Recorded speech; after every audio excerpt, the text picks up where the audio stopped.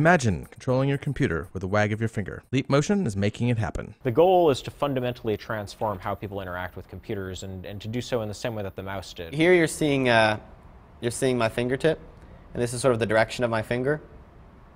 And here's sort of the path it's tracing out. And of course, everything's in full 3D. So you can see, we're tracking that too. And we're not just tracking the fingertips, we're also tracking the entire hand. So here's my entire hand. You can see very small motions of my fingertips are very easy to pick up. And of course, we can do more than one hand. We can do other objects. There's like my arm, or here's a chopstick right here. Subtle motions are immediately occurring on the screen, and so that there's no distance between sort of thought and response. This is social networking data, so you see lots of little connections between the people with little triangles and sort of what's going on here. And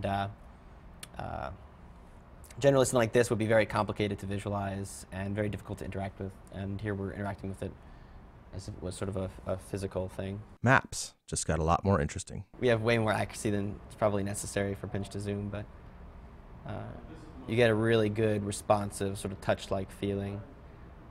I can zoom in and I can go up and down, I can go left and right, but also I can also do, of course, all these things simultaneously. In San Francisco, I'm Daniel Terdiman for CNET News.